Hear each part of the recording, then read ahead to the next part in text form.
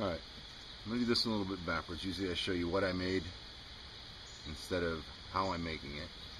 And this is the first time for me. I take this old saw blade right here, and hopefully when I get done today I'm going to have a skinning knife with a wooden handle, polished up, sharpened up, heat treated, tempered, and that's the plan. So there's the before. Now, in order to do this, I don't know if you can see or not, but I'll get it in the sun. So on the saw blade, I've traced out the shape that I'd like the knife to be. And I'm thinking that this saw is probably pretty hardened, because it's a saw blade. We'll scrape a file on it and see what it sounds like.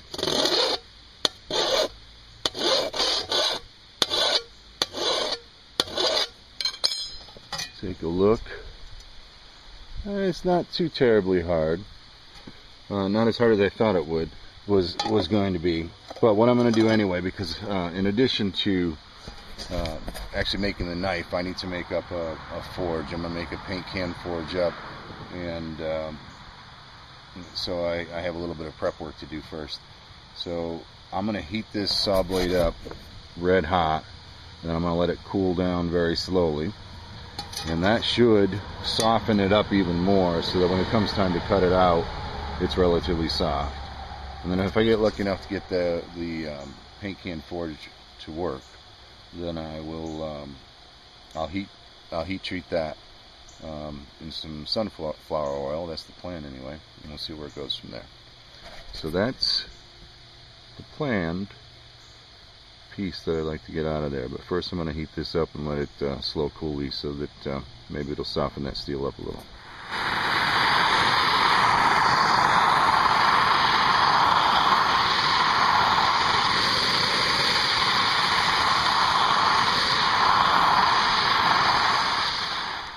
I didn't get it red hot. I was hoping that I would, but there's so much steel there that my little torch isn't putting on enough heat. So son of a gun's hot. It's got to be better than it is. We'll let that cool slowly, and hopefully it'll soften up enough so when I hit it with a grinder it'll cut it easily.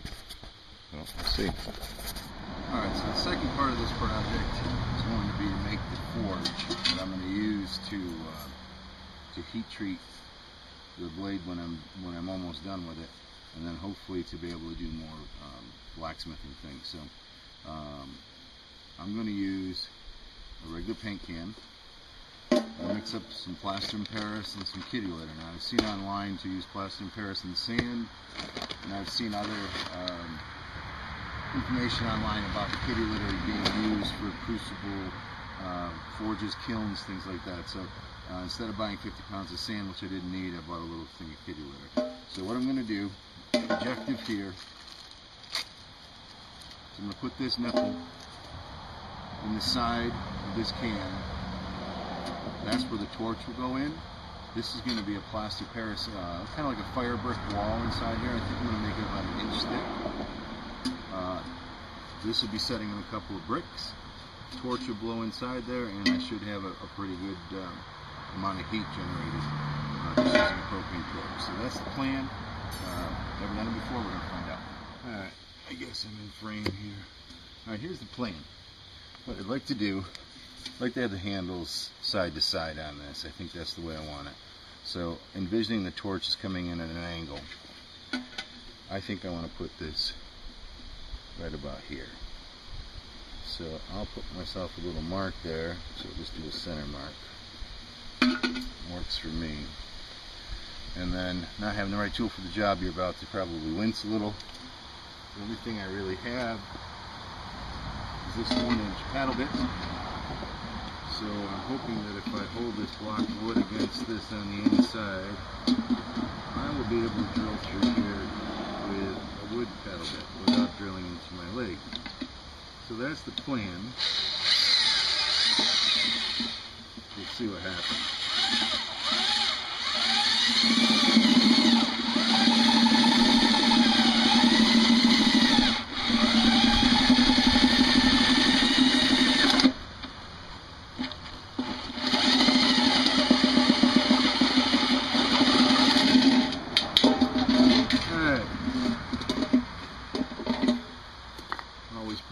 safety last. Anyway, we got a hole in the damn thing. There's my glasses. So now I can just thread that little nipple in there.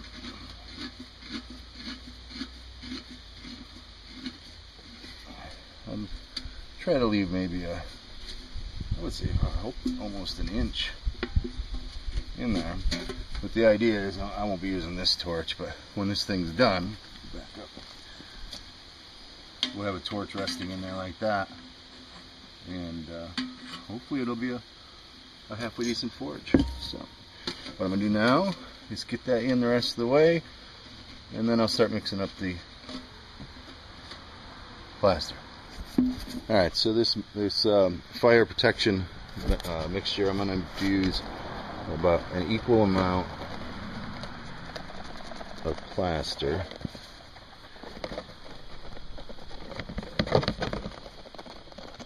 Trying to guess as to how much I need. I don't think I need the whole thing. Maybe a little more than that. And an equal amount of the kitty litter clay. I was hoping this would be a little finer than it is, but it's not. Alright. So that's a mere equal amount. Hopefully that'll be enough to do what I'm trying to do. I'm going to now add some water to that and mix it up. Alright, so I want it to be relatively solid or thick. So I want it to adhere to the sides of the can. Of course, I don't know what I want. I'm assuming what I want, right? But yeah, something a little like Play-Doh, I think, is what I'm trying to go for. So hopefully I got a good mixture. Originally I put too much water and I had nothing but soup. So I'm going to find out here soon enough whether or not I'm doing okay. So I'll keep mixing and we'll go from there. So I have a pretty thick consistency. Let's see if I can get into the frame here a little bit. So what I'm going to do is I'm going to start packing that into the can. And I hope, number one, I have enough. Number two, that it sticks. And number three, that it works. So throw that in there. It's got to be enough. Got to be. I'm hoping I actually have some left over to be able to put a layer on the lid. You can see that, but it ain't sticking very well. So I'm just trying to work it around the sides. I think I got enough in there to do it. You can see that or not. But gravity's getting the best of me at this point. So what I want to do is just try to put a cap on this lid. Alright, there's the top. And this is the inside looks like. It's not too terribly bad. I got the torch going in there really low to help the drying process out a little bit. Hopefully it won't crack or explode. But there's the forge. And it's cooled down now, so I'm going to start grinding. I got the piece clamped down to a table, and I'm using a very thin cutoff wheel on my small grinder, and I'm hoping that it works easily. We'll see.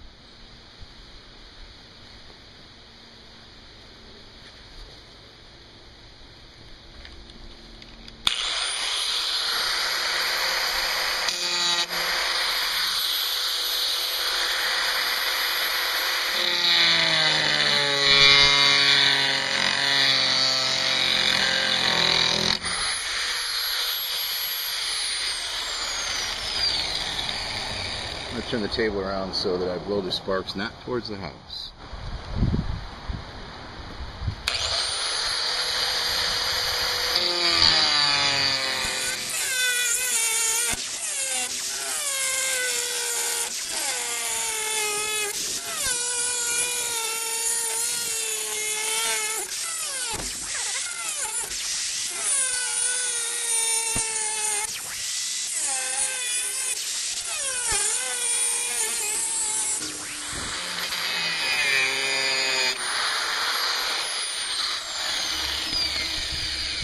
Alright, I think that's the first piece. First piece off.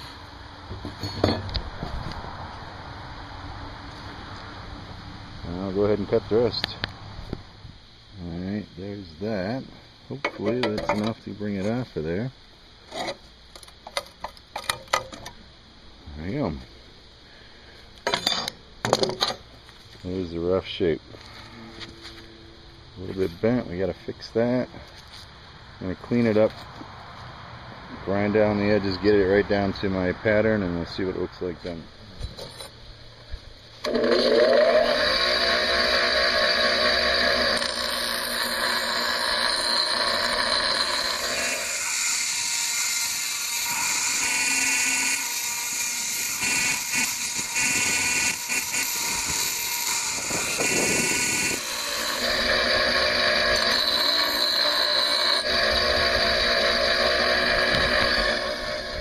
Much the outline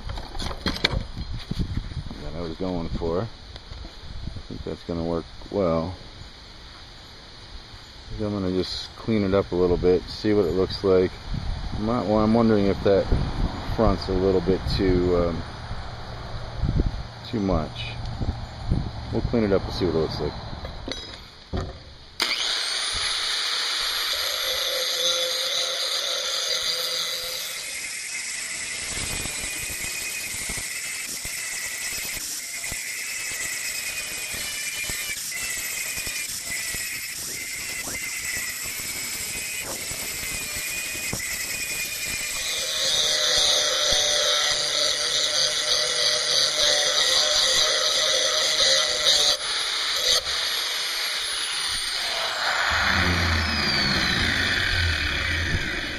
I don't know if you can see it, but the problem that I have, in the focus or not, is that it's pitted pretty badly.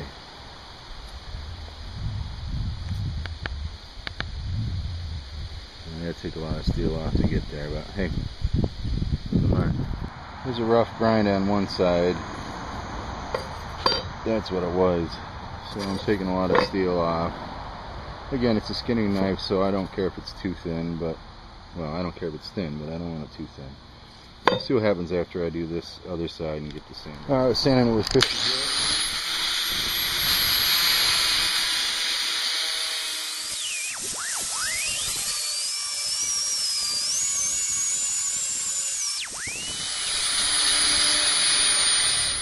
This took a lot more grinding than I thought it was going to take, that's for sure. And I'm not done. I'm just, I mean, the shape's there. I'm ready to put the handle on, I think, right now. So I left that little nub out there for a lanyard ring, but I'm a little worried I might not be able to finish the handle with that on there, so I might take that off just to make things easier. But I'm going to drill it out for the handle. I'm going to get the handle cut. I think I'm going to try some of this walnut that I have and see how the hell to do that. Alright, I cut up a couple pieces of walnut. This is going to sit on there like that. And this piece goes on top of there. I think that'll look nice when we get done. So I marked out a spot here and here. I'm going to use these smaller brass rods. I'm going to drill that out, drill through the wood, get it so that I can mount the handle on. And I think it's going to be time to heat treat.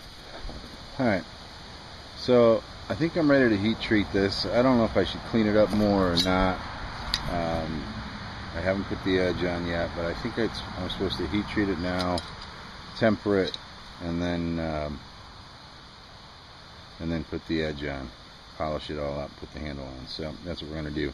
Unfortunately, my forge, you can tell it's still damp down there, so this thing hasn't dried out yet. So I'm not going to risk using that. I'm going to try to just do this open air with a torch. I'm sure it's not the right way to do it, but it's my first attempt, and you might as well have a good excuse for failing. I'm going to, when it's at the right temperature, which Everybody says you know it's the right temperature when you can't stick a magnet to it, so I got a magnet here. I'm going to quench it in, I guess any oil will do, motor oil, peanut oil. I chose sunflower because it was $3 less than peanut oil, but it's a one-time investment. I don't imagine that you ever need to, well, I'm never going to have to replace it. So I got a gallon of sunflower oil I'm going to put in this gallon paint can where it'll stay forever. Hopefully it won't burn up in my face. And the plan is that as soon as this thing gets white hot enough, and I hope I can get it hot with my torch, maybe I'll get 2 of them going, to the point that this doesn't happen, the magnet doesn't stick, then I'll go ahead and dip it into the sunflower oil. So let's do that. I had it up there where the magnet wouldn't stick to it, but I wanted to get it on tape. So that's about the right temperature right there. And you see the magnet doesn't stick to it. So I'll get it up to that temperature again.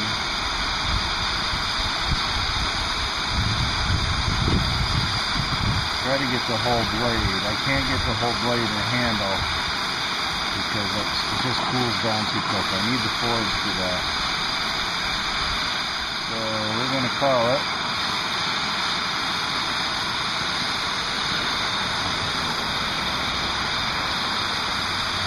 right about there. I'm going to quickly quench it in the oil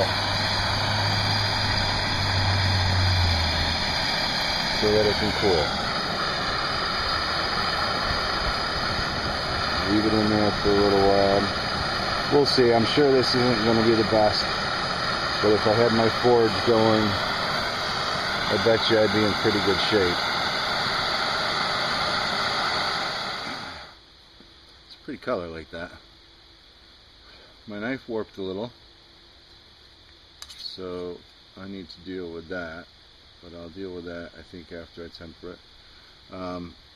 My forge wasn't working, so I had to kind of do it the wrong way, but I think it still worked well enough. If you listen, that's the sound of the file where I definitely heat treated, and if I file down here on the handle, it bites in. So it's definitely hardened down here. There's no doubt about that. So I think that that's going to be good enough for a first try. I'm going to go ahead and temper it. Everybody says put it in the oven at 400 degrees for a while. I think I'm going to go ahead and I'm going to temper it with the torch. Just bring it up to the right temperature. I'll try to leave the edge a little bit harder than the top. Again, I don't know what the hell I'm doing, but I'm doing it.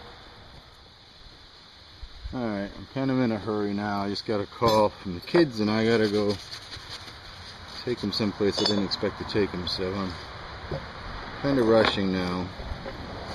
Just kind of cleaning this handle off with alcohol. The blade is not at all what I thought it would be, but it doesn't mean it's going to be wrong. It just means it ain't what I thought it was going to be. So I need to mix up my epoxy and then glue this thing together, so hold tight. Alright, I've let this sit for a couple hours. Probably should let it cure overnight. This is what it is. Working on a schedule here. So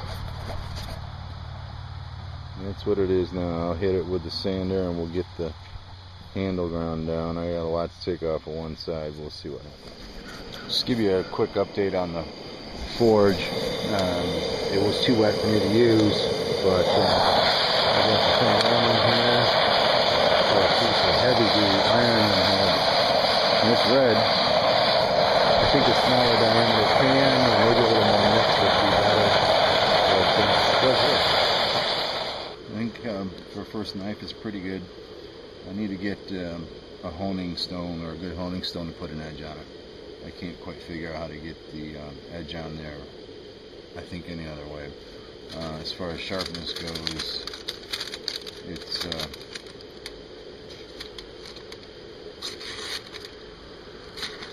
that's not too bad. I mean, my paper's not cooperating.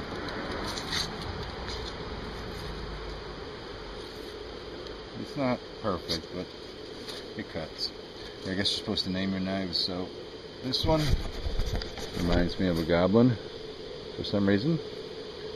So I guess we're going to call this my first knife, the Goblin. Goblin Gutter, how about that?